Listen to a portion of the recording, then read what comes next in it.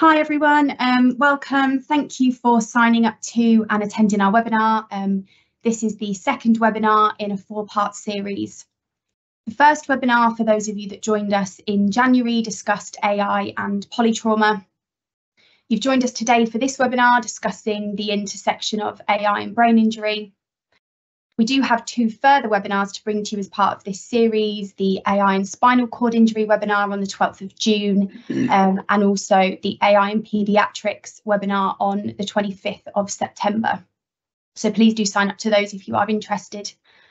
Our National Brain Injury Conference has also recently gone live. This year it will be taking place on the 4th of July at the studio in Birmingham. We'll pop the link in the chat box now for you to sign up to if you are interested. So just a couple of general housekeeping points then before we move on to introduce the session.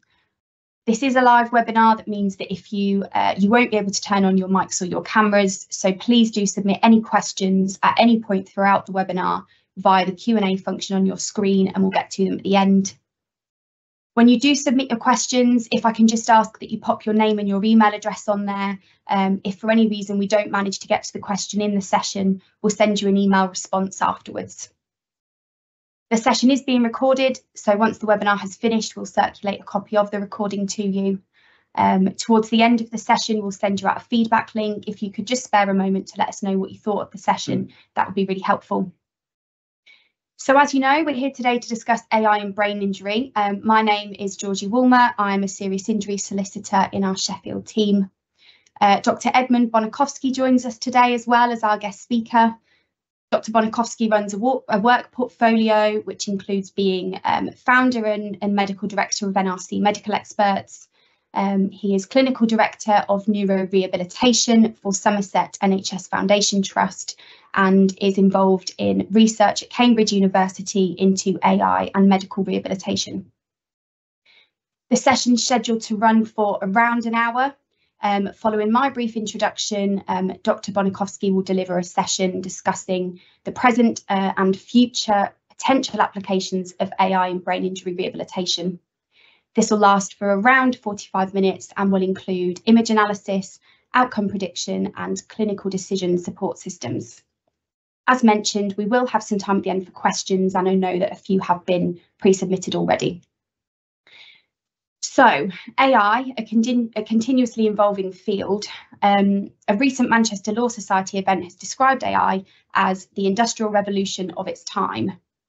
AI is playing a pivotal role in reshaping the legal and the medical landscape surrounding brain injury, and it really is just the beginning. In recent years, AI has emerged as a powerful tool in diagnosing, treating, and understanding brain injuries with unprecedented accuracy and efficiency. From advanced imaging techniques to predictive analytics, AI assists medical professionals in delivering more personalised care and also aims to better provide outcomes for patients living with brain trauma. In the legal arena, AI is starting to offer insights into the intricacies of brain injury cases. Whilst integration is still making its way throughout the legal sector, AI promises in the not too distant future to aid in accurate assessments of damages, in liability decisions, and in overall long-term prognosis following injury. Its ability to analyse vast amounts of data will hopefully enable legal professionals to navigate complex medical areas and evidence with increased confidence and precision. However, as we look deeper into the integration of AI and brain injury, it is important to recognise that we aren't there yet. Whilst AI promises groundbreaking advancements and ultimately in the future won't be optional, we must consider grey areas or blind spots in how we can account for them when using the tools. So I've tried to do that today by using a bit of AI myself. So when asked what risks we should consider when integrating AI into the legal and medical professionals, it's warned us to consider the following. It recommends that we watch out for a lack of accountability and responsibility in its decision making. From a data security perspective, AI considers itself vulnerable to cyber attacks. AI warns of diminished human oversight, which can lead to errors or missed opportunities for intervention. It explains that dependency on AI may erode critical thinking skills and medical judgment in professionals. It states that the inability to understand the full spectrum of human emotions and experiences may lead to misinterpretation of or oversimplification of brain injury cases. It says that AI presents a loss of human connection and empathy to our healthcare system, and warns of ethical considerations arising from AI decisions on life and death situations. So interesting suggestions and definitely food for thought that I think Dr. Bonikowski will pick up on as we go through. As introduced above, this webinar series aims to explore not only the remarkable advancements that AI brings to the table, but also the challenges that lie ahead. It's hoped that by encouraging dialogue and collaboration between the legal and medical professionals, we can harness the full potential of AI whilst ensuring its responsible integration into society. So I'll now hand over to Dr. Bonikowski.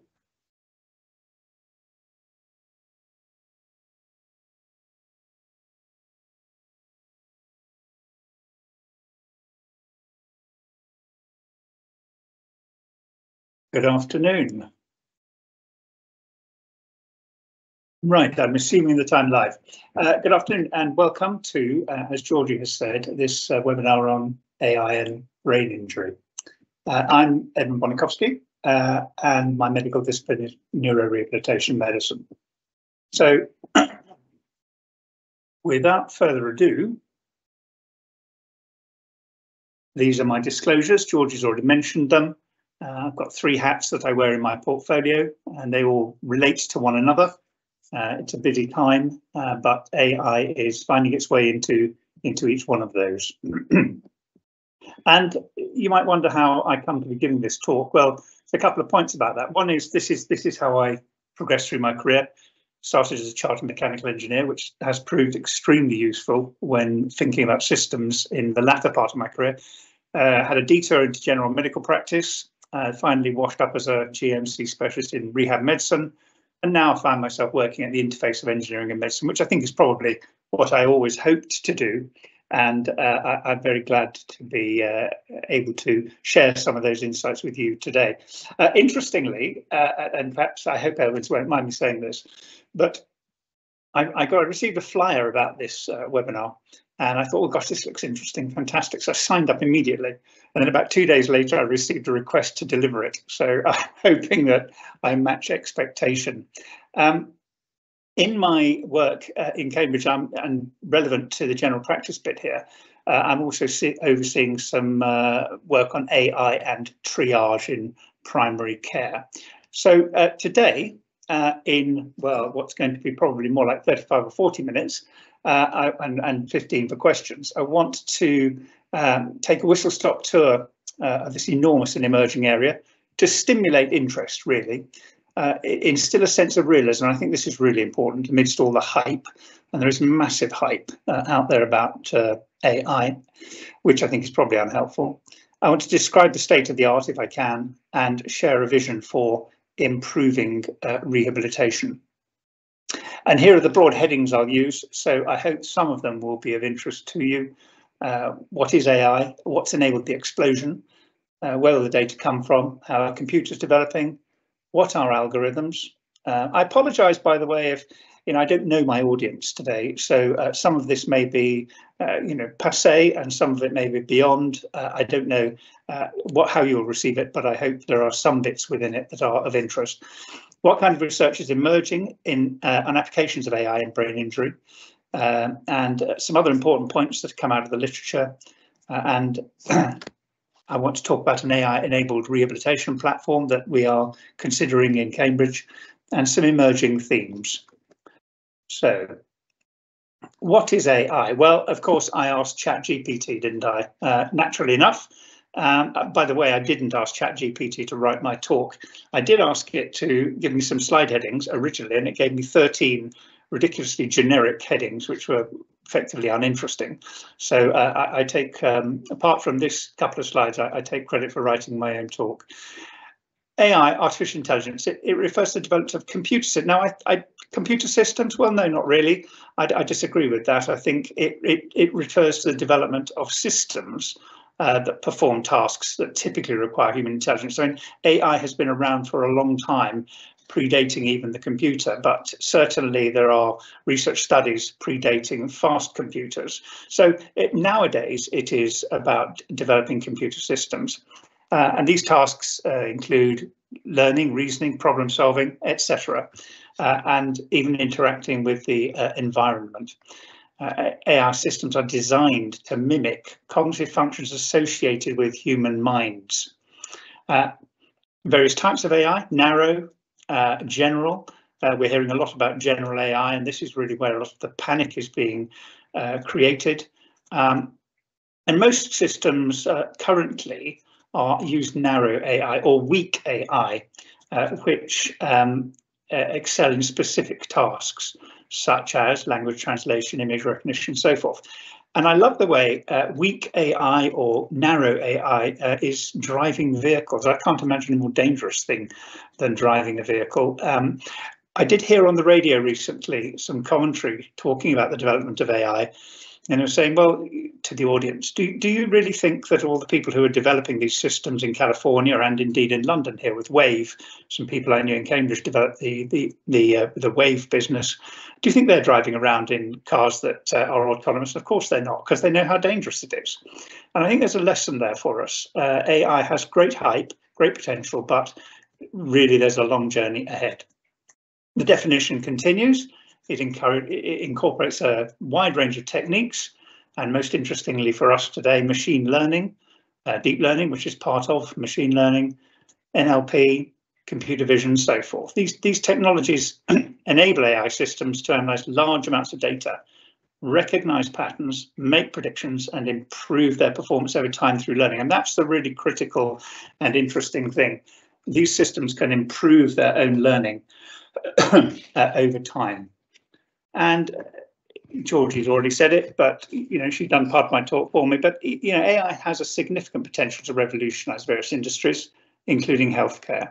But by automating, now these things in bold here are really where some of the anxieties are coming in society. By automating tasks, enhancing decision making, and unlocking new capabilities. These are the things that are frightening people.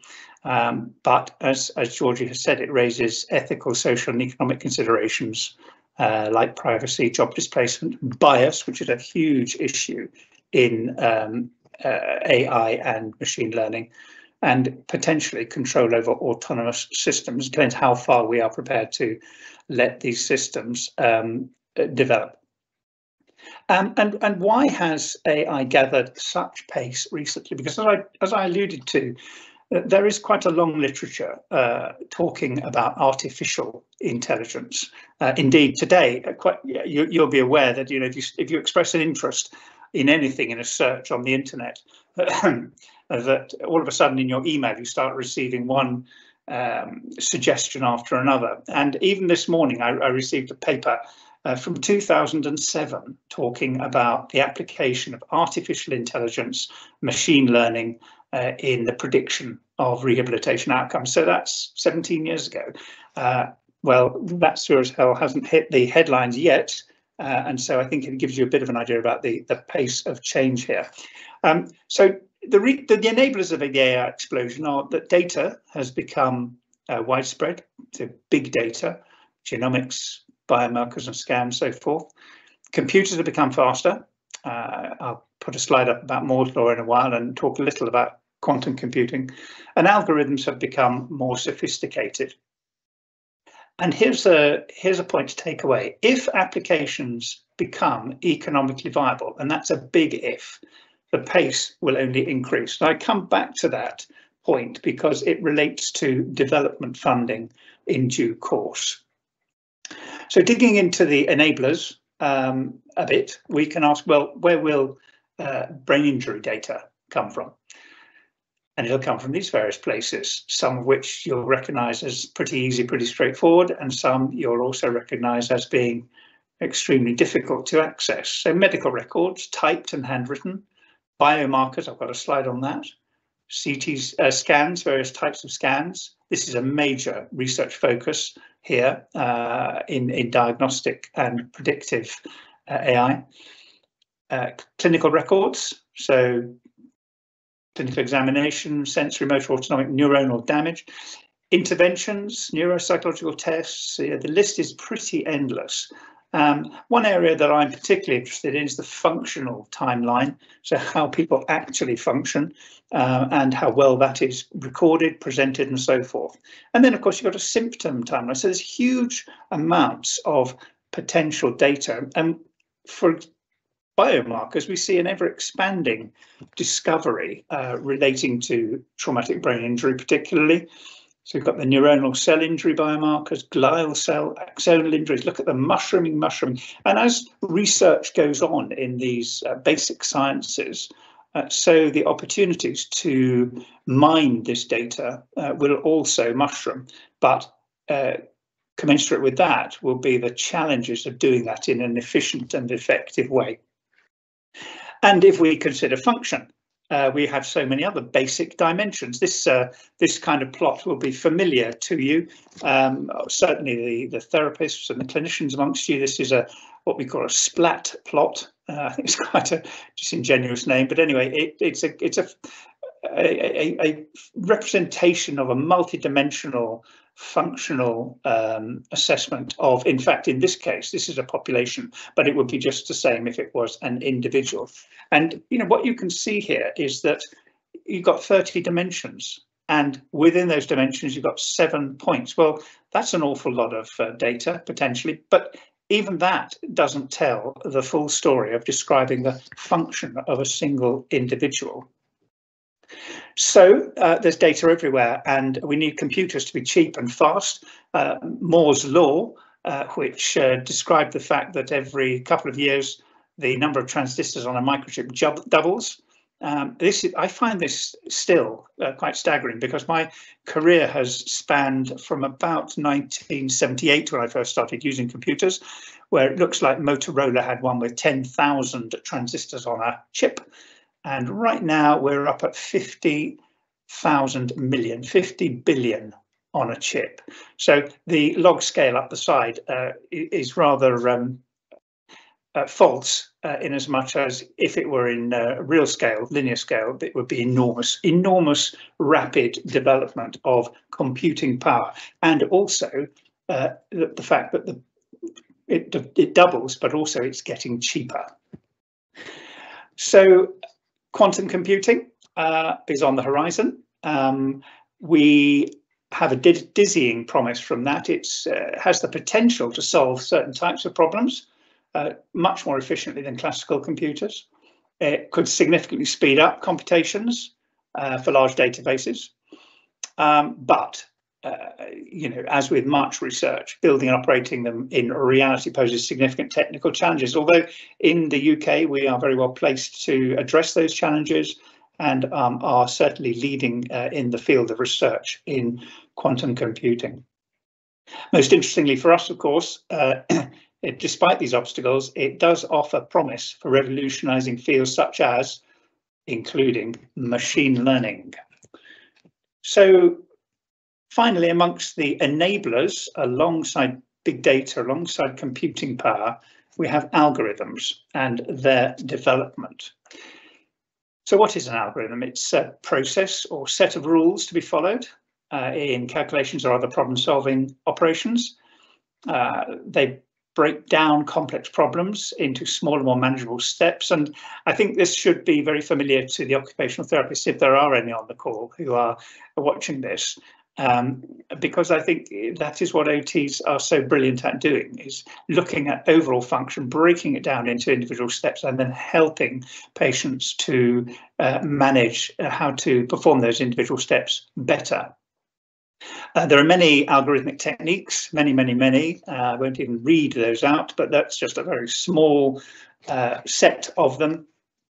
And for difficult problems, and the sort of things we're talking about in healthcare are difficult problems, AI is limited by a concept called combinatorial explosion. And what this is because you're giving the systems so much data and they have a huge inherent complexity to them, there becomes an astronomical use of memory and computer time. And this in real life limits what computers can do with the algorithms that they are chunking through the data on. So hence we have a need for research into efficient algorithms. Right. So here's a couple of relatively trivial examples of algorithms. I mean, I apologize for the triviality of them, but it's sometimes helpful.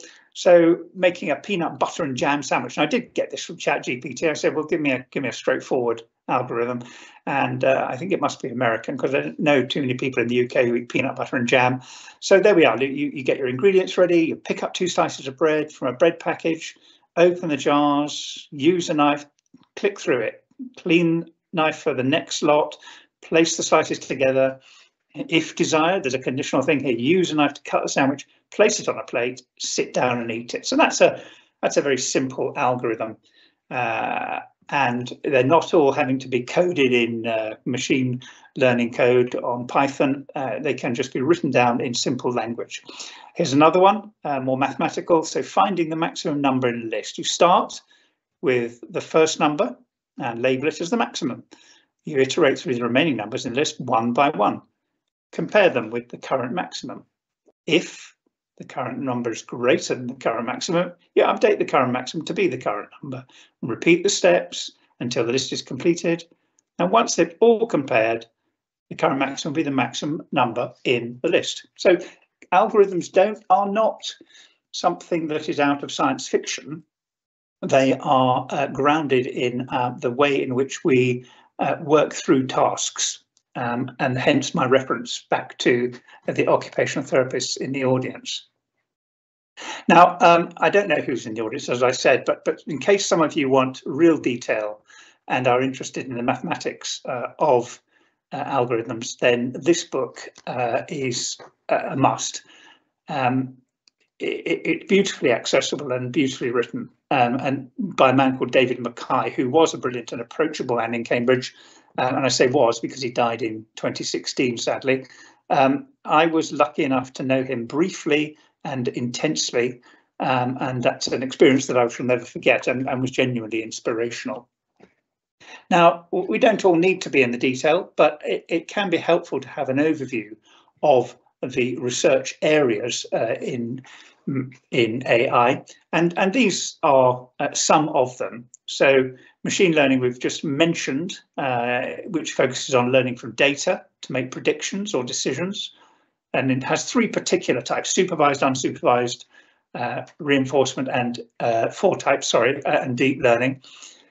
Deep learning is a subset which uses, you will have heard of, artificial neural networks for complex data representation, and a lot of the advances that have been made in image recognition, which is some of the work I've been involved in, natural language processing and speech recognition stem from developments in deep learning. NLP, natural language processing, not neuro-linguistic programming, which I suspect some people may think it is, it deals with human-computer language interaction and covers text understanding, sentiment analysis, machine translation, and so much more. And you just start to look at these research domains and imagine how, as these things develop, the wonderful applications that they could lead to in systems which are tuned to address real-world problems.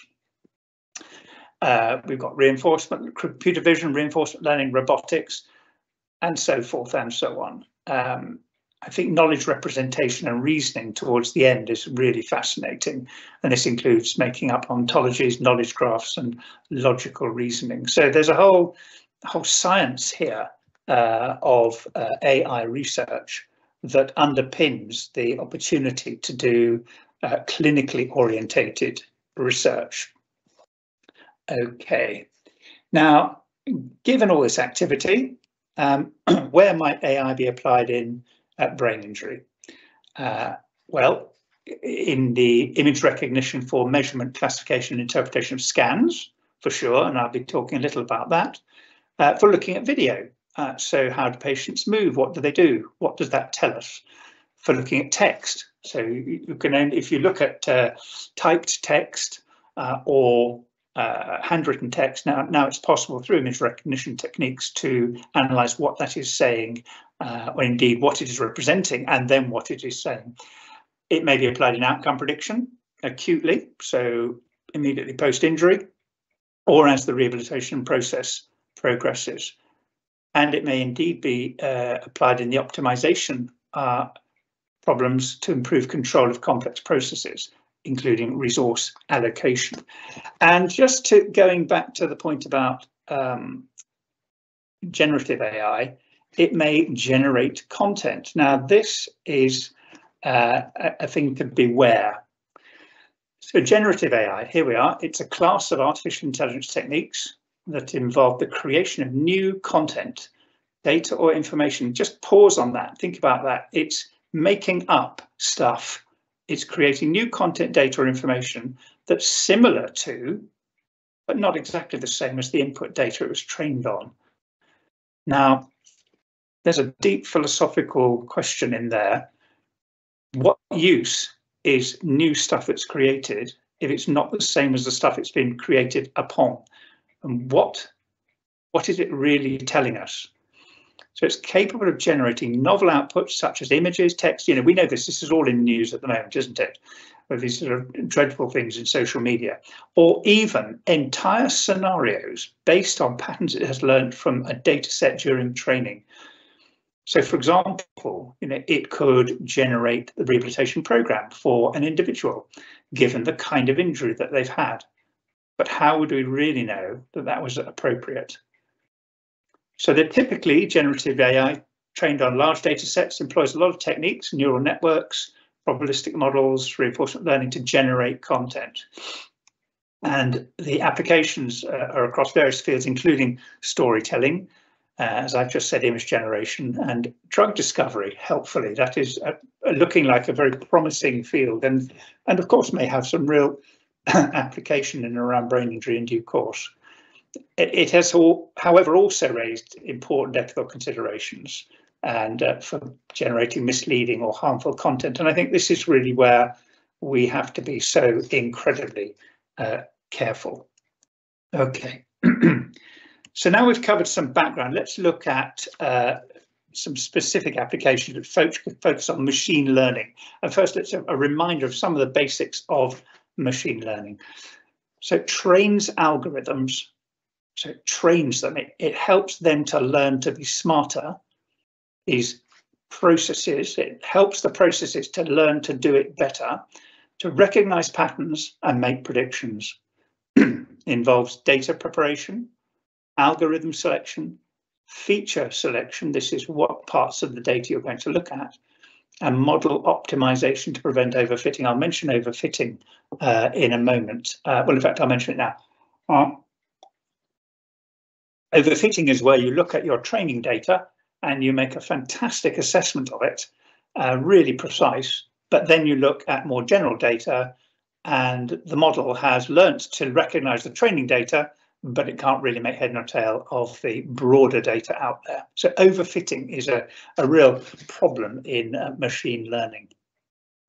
It encompasses, as I said, supervised learning with labeled data, and the process of labeling is, of course, very time-consuming and expensive. Unsupervised learning for hidden structure discovery without labels, that is a really fascinating concept if you think about it. These are systems that, simply mathematical systems, that are incorporated into the code, incorporated into computer ability, that can look at data and say, okay, I'm going to make some sense out of that, in the same way as you or I would.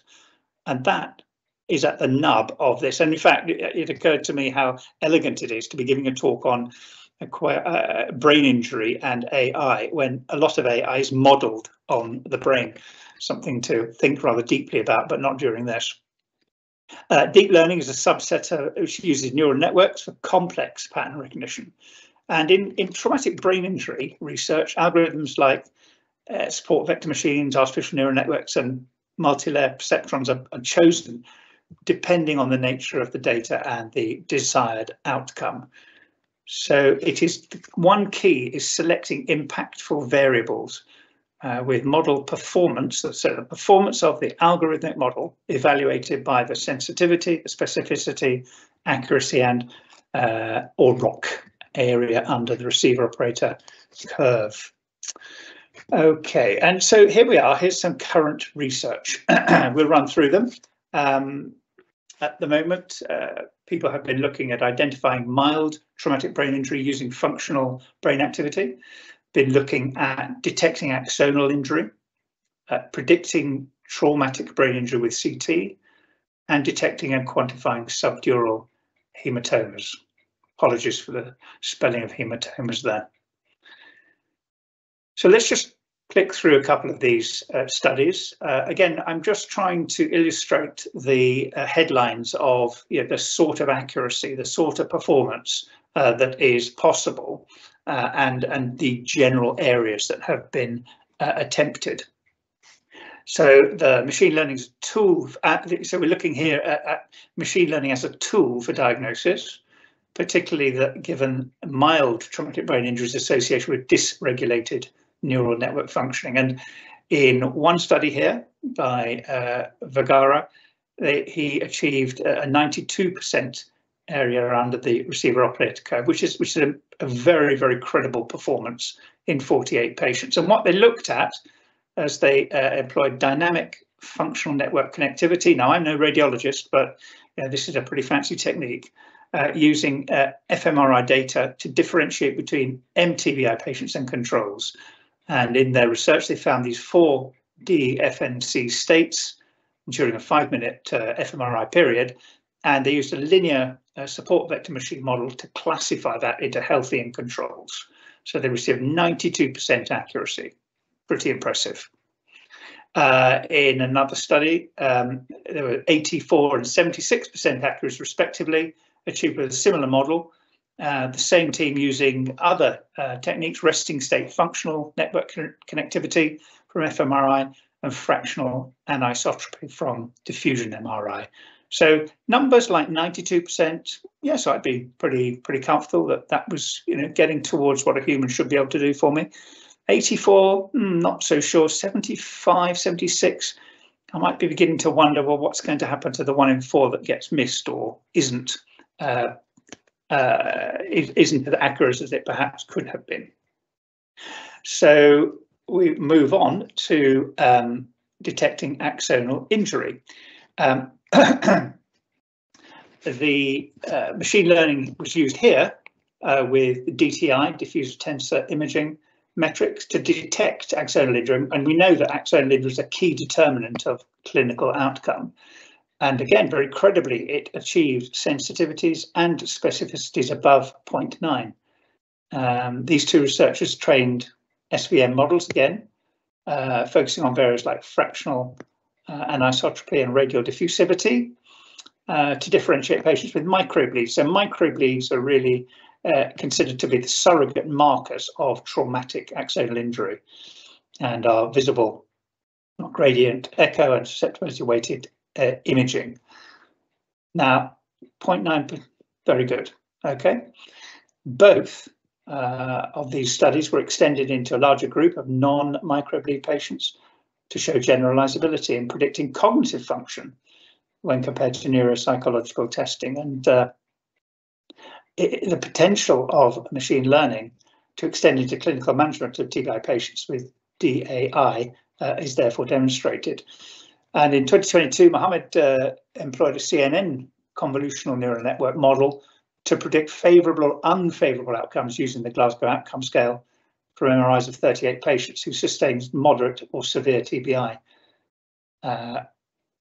who had MRI evidence of diffuse axonal injury, and achieved sensitivity, true positive, of 0.9, so basically 1, and area under the receiver operator curve of 0.91. So these are very credible outcomes from these techniques applied specifically to these problems. Again, we looked at predicting TBI with CT. This work looks at identifying midline shift. So we know that midline shift of less than 10 millimeters on scans implies better prognosis. And they used a convolutional neural network to identify and quantify intracranial hemorrhages. Sensitivities and specificities again up in the 0.8, 0.9. Predicting long-term outcomes post-TBI is vital for clinical decision making. And in 2022, Pease introduced a model combining CNN analysis of CT scans with clinical data to predict a 6-month outcome of severe TBI. And that fusion model outperformed the standard impact model when tested on their internal data set, and even surpassed the prediction of 3 neurosurgeons. I always have to have a wry smile there, because neurosurgeons, I hope there aren't any in the audience, are put up as a sort of paragons of all knowledge in things neurological. And of course, they do have a tremendous contribution to make. So finally, ML has been applied to detecting and quantifying subdural hematomas. And accurate segmentation allows both detection and volumetric analysis of these.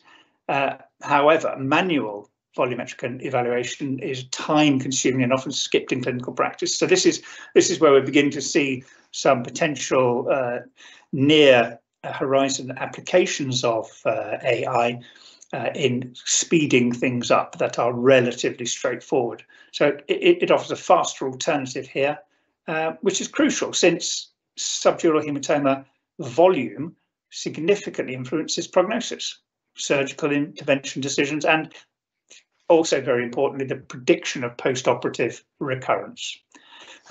Excuse me.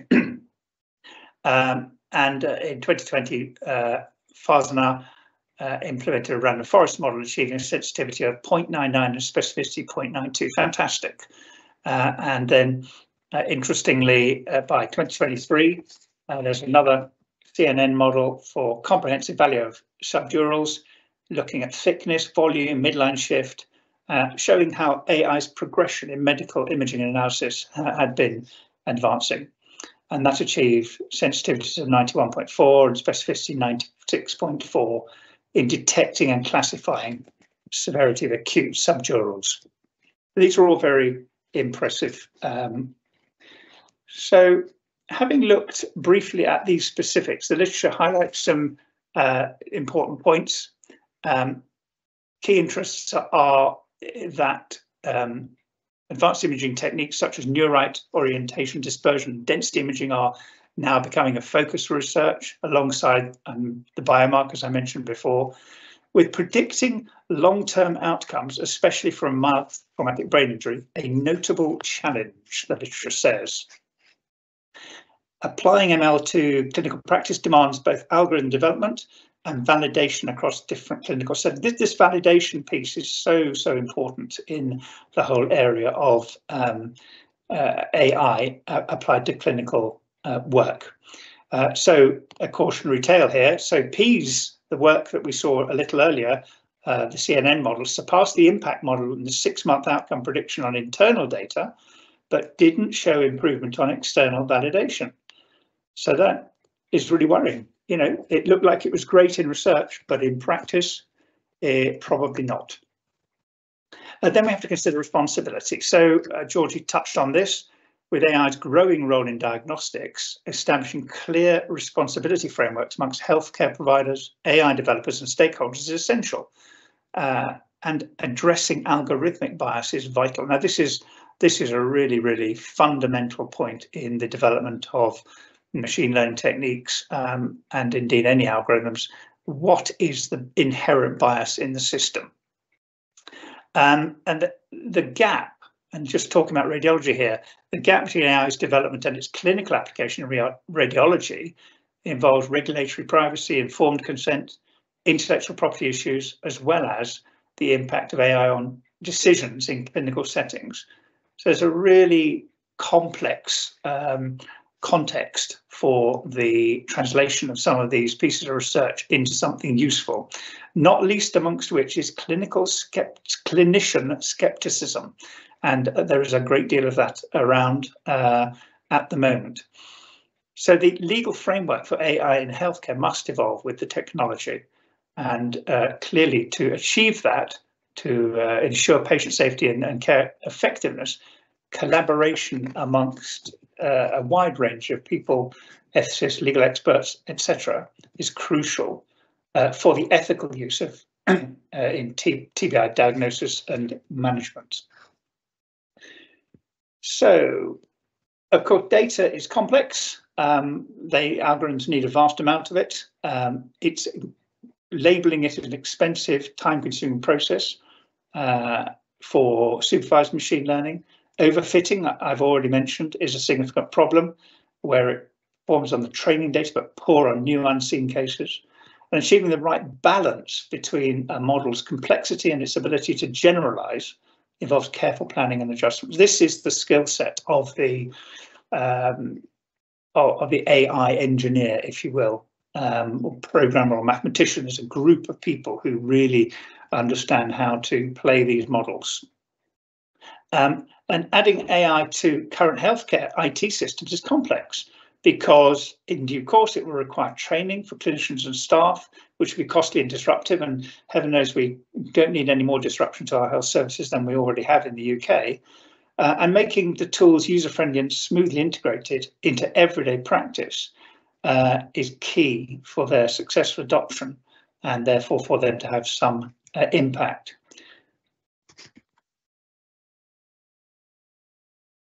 So the scope of machine learning applied to brain injury is broader than just scan analysis. Offers a wide opportunity to do diagnosis, sure, but also predict outcomes, create personalized treatments, not using generative AI, or not so much, monitoring recovery, or using it carefully, shall we say, monitoring recovery and planning rehabilitation, my interest, of course. Personalized treatment plans powered by ML, analysis of genomic data, mark a move towards precision medicine in TBI. All of this should be possible. When is very hard to predict. And this would, of course, allow predictions about an individual's susceptibility to TBI, their treatment responses, and long-term risks based on their genetic makeup.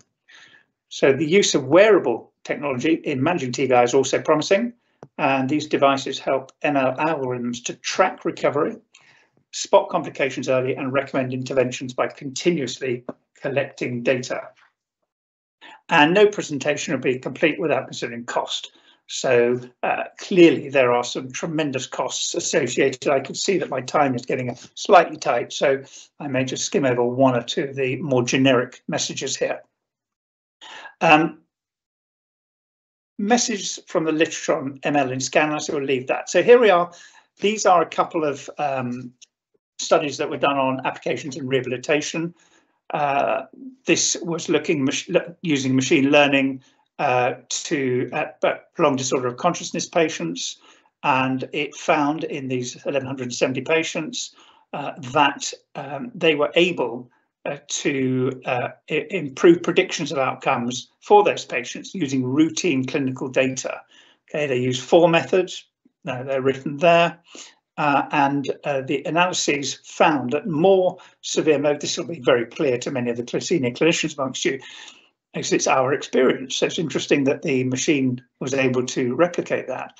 It found that the more severe motor impairment and complex disabilities were associated with not regaining consciousness, while less severe impairment and certain types of agitated behaviour were linked to emerging from PDOC. Another study showed about prediction of the FIM, the FIM, functional independence measure. So ML is now being used to predict how well patients with TBI will recover after inpatient rehabilitation. Study applies artificial intelligence to forecast FIM, and it says that commonly used scales like the GOS and DRS and so forth help to track progress, but they don't provide the detailed prognosis that patients and families need. And that's the great hope, the great aspiration of AI. Models like crash and impact predict outcomes with only 75–87% accuracy in predicting deaths or poor outcomes. So there's a gap here on using machine learning to predict outcomes for TBI, which could improve accuracy and provide better prognostic information. Excuse me. So the goal is to evaluate how much impact the rehab has had on the FIM. They hypothesized that rehabilitation's effects on certain aspects of independence can help improve how resources are used. And what they found was that ML, especially tree-based models like random forest and so forth, outperformed traditional statistics, predicting FIM scores with a high accuracy, plus or minus 1 point on these 7-point scales, for most, or at least 14 out of the 18 scales, showing promise for real-world application. The biggest errors, prediction errors, were in bowel and bladder control and using stairs. So the limitation of the study, of course, was that it was only applied to the subset of patients who had the resources to enter and stay in a rehabilitation service. It was American. We'll just skip that, except to say that at the end there, the key challenge in neuro rehabilitation research will be identifying statistical and machine learning methods capable of this kind of comprehensive analysis.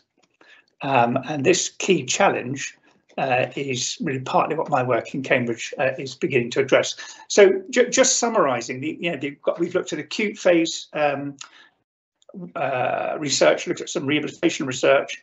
It's easier to do the former because there's lots of data, and that product development and integration should follow smoothly. More difficult to do the latter because the data is disparate and not routinely available. I think product development will lag far behind and integration. We have in the UK, sadly, still a very low baseline for neurorehabilitation, and it provides an opportunity to make great strides with modest improvements using fundamental techniques. And I just point to the Neurological Alliance comment in their Neuro Numbers publication, talking about data on neurological problems, saying it was a data desert. Okay, so I'd like to talk now very quickly about some problems of data in rehabilitation. Collection will most certainly manual still, presentation handwritten. The splat plot is probably the most common overall functional method, but still very crude. Patients, certainly in our medical legal practices, are asked to repeat their stories endlessly and endure repeated assessments. And often data is out of date when it's required. So we have a concept of a rehabilitation platform emerging, in which imagine that a system where a patient's progress is tracked automatically and shown in a user-friendly way. Each patient have their own virtual avatar, which updates based on real-life activities. And it could connect to a database of expert advice to create a customized rehabilitation plan or rehabilitation prescription, which you will of course have heard of, for each patient, to include data on functional ability and therapeutic input, which will be enabled by data collection in the community from image, video, speech and text analysis. Remember, I mentioned those before. Might this be a more readily acquired data set than upstream data? Well, it certainly could be readily available in the community.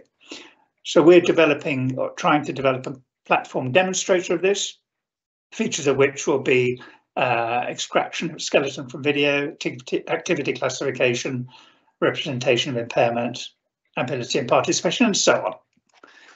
It needs a multidisciplinary team to develop it. And without that, you just cannot do this kind of complex work. With an entrepreneur embodying the vision, connecting connections with the individual groups of the team, and prepared to take risk. So there's a reality gap. Translation of R&D into clinical practice is where significant effort is needed. And AI in brain injury needs leaders. So Albert Einstein said, leader is one who, out of the clutter, brings simplicity, out of discord, harmony, and out of difficulty, opportunity. And I think that that is really relevant in our modern world. I did have a few emerging themes. I'm just going to highlight one or two. Trusted relationships are central to all of this. Human engagement and usability factors are important. It's difficult to build and maintain trust about data or rebuild it if it's lost. This is the Wild West at the moment. And if you're going to do these developments, you need money. So you've got to make the business case. I think most importantly here is capturing deep insights from clinicians who say it, who use it, who evangelize it, and stake their careers and reputations on tech benefits. That will be so important going forwards. Patients also need assurance of data confidentiality. Clinician engagement is so important, and in my view is ideally patients should hold their data and consent to its use. One thing here, halfway down, the ML black box concept, which is central to all of these large models, is at odds with the regulatory fit for purpose agenda. So explainable AI is emerging to counter this. So my conclusions, rather hurriedly, I'm afraid, are that AI is an incredibly complicated technology, increasingly so. It's very expensive to develop, very substantial technology transfer barriers in healthcare in particular. It has enormous potential to create change. And I think you should expect evolution, not revolution. And in considering it, think augmented human intelligence, not artificial intelligence, because I think that's a much more realistic representation of what is going to evolve. So thank you very much. This slide isn't particularly relevant to AI, but I thought it was quite amusing. Sorry to have run a little over. I'm happy to take questions if there are some.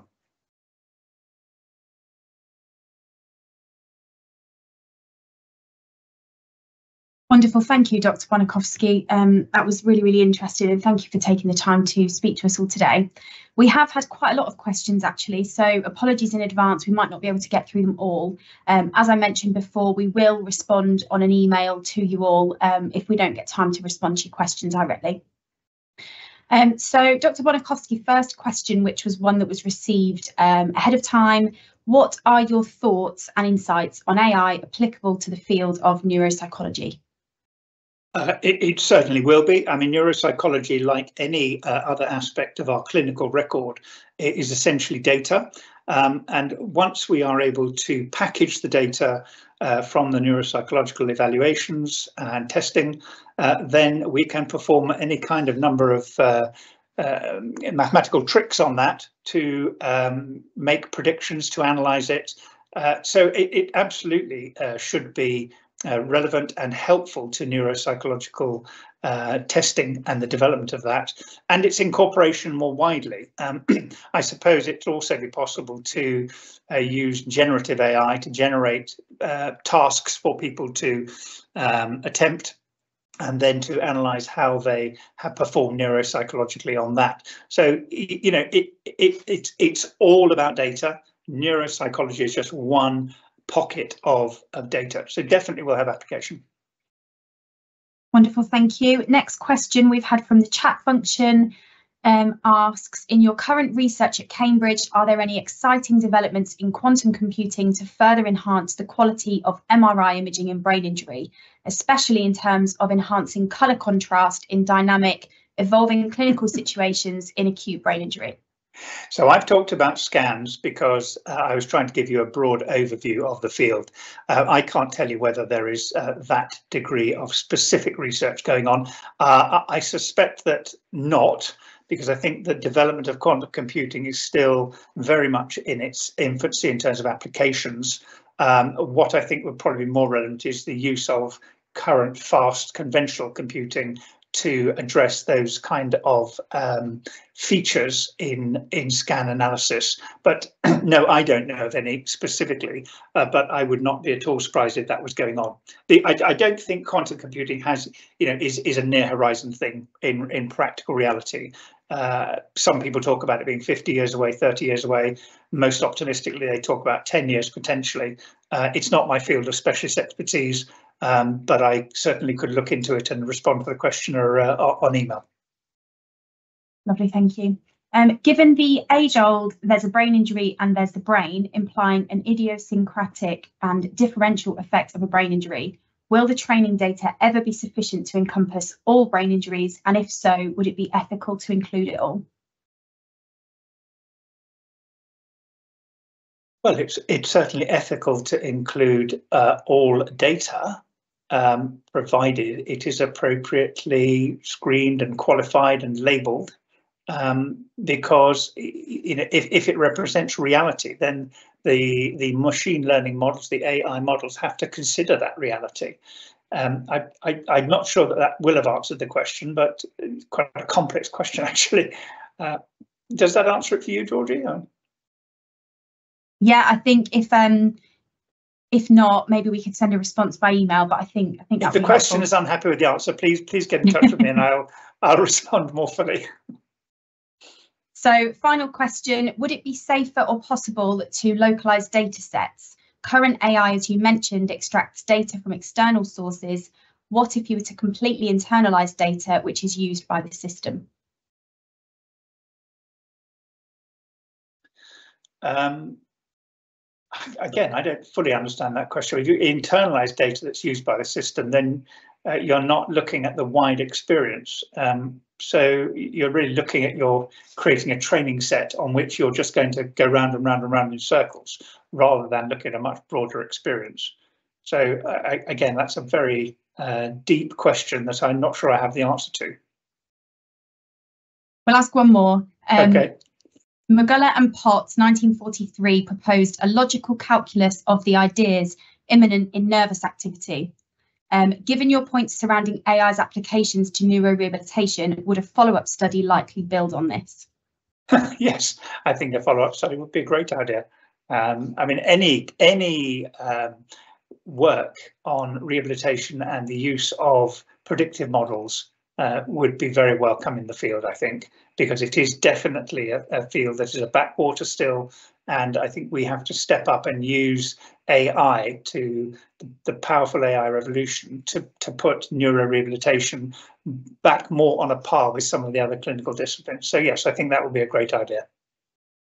Wonderful, thank you. We have a comment from someone in the audience. They've said, I'm an OT and thank you for your recognition of our skills. We have another comment that said, this isn't a question that needs answering, but I wanted to know if you're aware of Louisa Mate. I think it's a therapy tool that tracks activity and progress for rehab. It would be great to look at the online platform with the avatar, etc. I think I pronounced that right. I'm aware of it, yeah. Super. Well, thank you everyone for attending. It's been a really great turnout, a really great session. Anybody that we haven't responded to directly for a question, we'll send you a response in an email. You will receive the recording, the feedback link and the slides by email as well. By way of reminder, please do sign up to the next webinar on AI and spinal cord injury on the 12th of June 2024 and the National Brain Injury Conference on the 4th of July. If you could take the time to leave feedback via the link, then that would be great. But thank you so much for your attendance and to Dr. Bonikowski for his time. Okay.